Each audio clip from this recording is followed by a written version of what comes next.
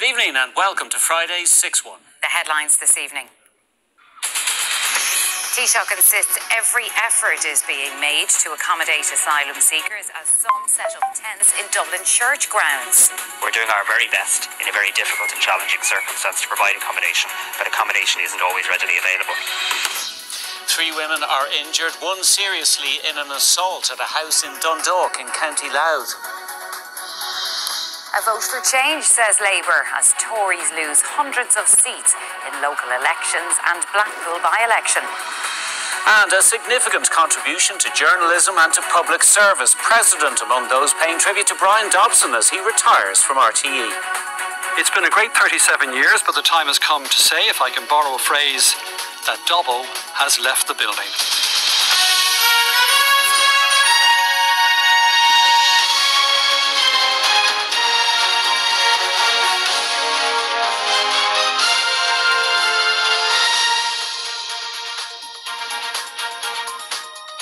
The Taoiseach has insisted efforts are being made in difficult and challenging circumstances to provide accommodation to asylum seekers. Simon Harris made the remarks after a number of male asylum seekers without state-provided accommodation reached a record number this week. We speak to Lucky Kambule of the Movement of Asylum Seekers in Ireland. And an investigation is launched after hundreds of seabirds are injured in one of the worst oil spills off the southeast coast in decades.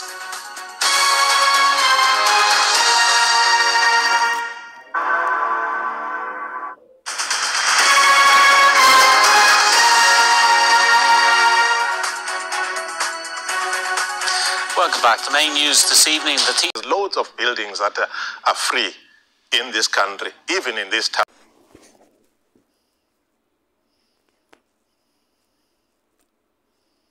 Of Charles Haughey in the 1980s. Mr. Arnold wrote for the Irish Times, the Irish Independent, the Sunday Independent and the Guardian. Now, still come on 6-1. Bookshops call for reform of the free school book scheme after more than half a dozen smaller retailers have closed after becoming unviable. And coming up in sport, we'll have the team news and all the latest from the two camps ahead of tomorrow's Investec Champions Cup semi-final at Croke Park.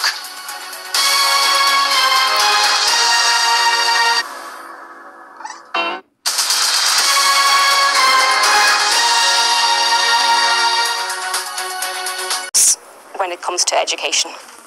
In response, the Department of Education has said it's been engaging with the representative groups over the last 18 months and will continue to do so. For this bookshop, though, their story has come to an end. Conor Hunt, RTÉ News. Now, all eyes on Croke Park this weekend. Here's Claire with the sports news. They certainly are. Thank you, David. Leinster have made 2 changes to the side that beat La Rochelle for tomorrow's Investec Champions Cup sellout semi-final at Croke Park. They're still without Hugo Keenan and Gary Ringrose as Josh van de Fleer and Ross Maloney start. Jimmy O'Brien is named on the bench. It's Croke Park, but not as you'd know it. Many of Leinster's players gave a tip of the hat to their hosts by going with a round ball for their eve of match captain's run. And Jimmy Osborne looks pretty handy at it, taking in an occasion the squad says it's embraced. I feel very fortunate as a group to get the opportunity to have a crack there tomorrow. We have Declan Darcy in with us, obviously, over the last couple of years. It's been great. His message was like, it magnifies your performance, whether it's a good one or a bad one. So our plan and our prep over the last 2 weeks has been about getting our best performance, and hopefully that will get the crowd involved and build an atmosphere and make it a special day for us. And according to the coach, it's now all about marking that occasion with distinction as Leinster bid to make a 5th final in 7 years. That's the thing about playing in these big games, who can apply the most pressure on the opposition. So and that's what we try to focus on. So there's dealing with the occasion, all the rest, and there's nerves and different pieces, which is natural, but you just need to harness that in the right manner. So it's a positive for you. So hopefully that'll be the case. Incredibly, it's 15 years ago since Leinster's breakthrough win in this very fixture against Munster in 2009. And that win, the only other club fixture to have been played here at Croke Park, well, that is what's ultimately led to the relentless pursuit of a 5th European title. Next up for Leinster, well, that happens to be Northampton. we know we're going to have to put our game on the pitch, play rugby the way we want to play it to go out there and win. We're not turning up tomorrow to try and disrupt them or take them off their game plan. We're coming to put our game on the pitch and test them as much as they're going to want to test us. So rugby returns to Croke Park. Given the appetite for tickets for this one, it might not be another 15 years before it's back again. Justin Tracy, RTÉ News, Croke Park. Well, there are two provincial football finals this weekend. In Munster, Clare welcome Kerry to Ennis, while it's Galway against Mayo and Connacht. The draw for the Sam Maguire was made earlier this week, raising questions about its timing and the championship structure. The week started with the draws for the Sam Maguire Cup, which seemed a little premature considering the 4 provincial football finals hadn't been played yet. The GAA will say that they needed to allow counties to plan, but while the draw illuminated the pathway for the competing counties, it did seem to affect, for example, this Sunday's Connacht finalists. Whoever wins on Sunday, either Galway or Mayo, will be in an extremely difficult group, with the Ulster runners-up, Derry and Westmeath, while the losers of the Connacht final will be in with the Leinster winners, Roscommon and Cavan. The reaction in Galway today to the draw happening last Tuesday was quite negative. It makes no sense to me why the GAA make the draw before the provincial championships.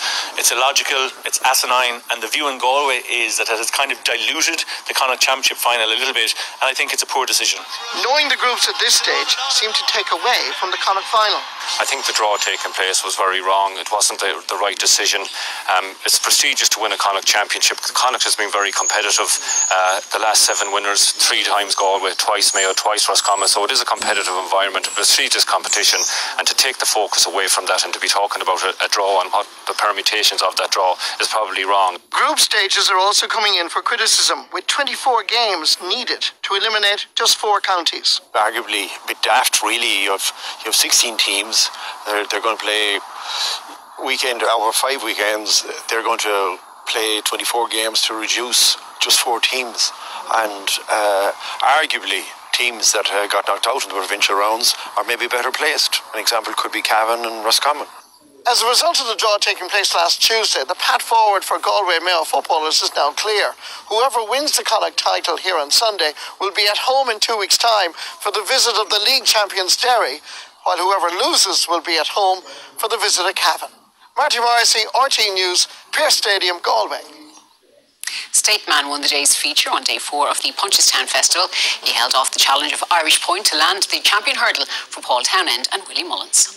They go to the final flight, and it's Stateman from Irish Point, as they were at Cheltenham. Stateman is over, Irish Point is second, and inside the closing stages, it's Stateman for his 10th Grade 1, back-to-back champion hurdles, and up towards the line, winner 4,377 in the Boodles champion hurdle for Willie Mullins and Stateman. Back in second is Irish Point. Arne Slot said today that he's confident a move to Liverpool will happen. The Feyenoord head coach has reportedly agreed a deal to take over from Jurgen Klopp at Anfield next season. Feyenoord and Liverpool have yet to publicly confirm if the deal is done. There's a full programme in the Premier Division of the Men's SSE Airtricity League tonight. St Pat's host Drogheda Sligo welcome Waterford. The leaders in Shelbourne are at Dundalk, while Dalymount Park hosts the big Dublin derby between Bows and second place Shamrock Rovers. Galway United host third placed Derry City. The semi-final matches are continuing at the World Snooker Championship, and both are all square. Jack Jones and Stuart Bingham are tied on 8 frames each after their session at the Crucible this afternoon. They are back in action in the morning. While Dave Gilbert and Karen Wilson are also tied on 8 frames each after their morning session. They will resume shortly at 7 o'clock. Seamus Parlock set to miss the cut at the PGA Tour's CJ Cup in Texas. The Waterford golfer has just finished his second round and is 2 under after a 67, which is 2 off the projected cut. American Jake Napoli is on 13 under par through 17 holes and is now 2 clear of the field. In cricket, Ireland's women are in action at the moment at a T20 World Cup qualifier. Having elected to bat, Ireland made 144 for their 20 overs against the Netherlands in Abu Dhabi. Laura Delaney with 3 fours in a row in the final over. They're looking to make it a clean sweep in the pool and avoid a semi-final against the number 1 seed Sri Lanka. The Dutch are 65 for 5 after 12 overs. That's Friday Sports for now, so it's back over to Sharon.